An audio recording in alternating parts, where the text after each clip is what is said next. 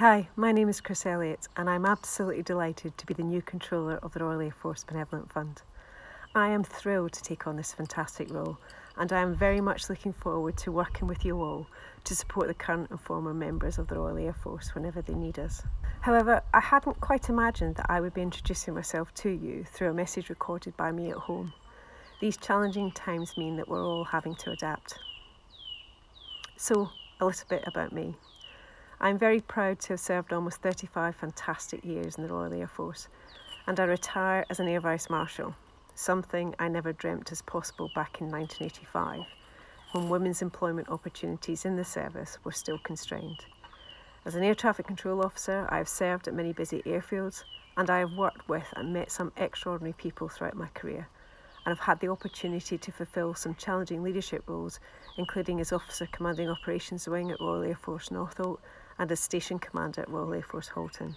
And in my last role in the service, as the Chief of Staff for Personnel and their Secretary, where I had the privilege of working with Royal Air Force board members and other stakeholders to look after the careers of service personnel and provide support and welfare to them and their families and dependents.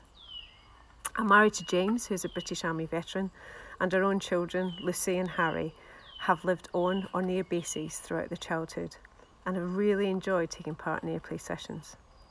And as a family, we have benefited from the fund's investment in childcare facilities. Throughout my career, I have witnessed the fund in action in various forms and have seen the difference it has made to the lives of past and present members of the Royal Air Force, their families and dependents. Looking at the year ahead for the fund, I have no doubt that it will be a tough year for us. We've already seen a drop in our income, and we've had to take the difficult but necessary step of closing our care and respite centre in West Sussex, Princess Marina House, as well as closing the popular Daily Lunch Club there. These are unprecedented times, and we must continue to be there for those that need us. And in these difficult times, just as it has been for the past 100 years, our number one priority will remain the well-being of the Royal Air Force family. I'm acutely aware that in the current environment, social isolation and loneliness will unfortunately increase. Around 3/4 of our Royal Air Force family are aged over 65, some living away from friends and family, and are often experience complex health and welfare challenges. The Royal Air Force Benevolent Fund will continue to respond and adapt. The fund has expanded a number of our welfare services, including telephone friendship groups, and are making check-in calls to those that are already on our radar. We've also broadened our financial assistance to include crisis, temporary financial assistance grants for working-age Royal Air Force veterans who may be out of work due to the ongoing national response to the coronavirus. Another area that the team are exploring include a legal employment advice helpline to be available at least until the end of this year.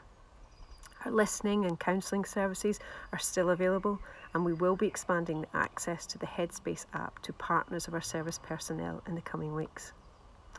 As I've been preparing to take over as a controller, it has been fantastic to watch how the staff across the fund have responded to ensure that we are there to support the Royal Air Force family. We will keep you updated about developments across the fund during these uncertain times. And if you want to know more about the fund's response to this national crisis, if you can, please take a look at our website.